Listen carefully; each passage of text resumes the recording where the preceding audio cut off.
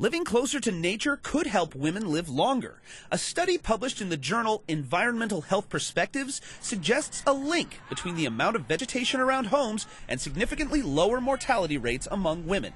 The study was conducted by researchers at Brigham and Women's Hospital and the Harvard T.H. Chan School of Public Health.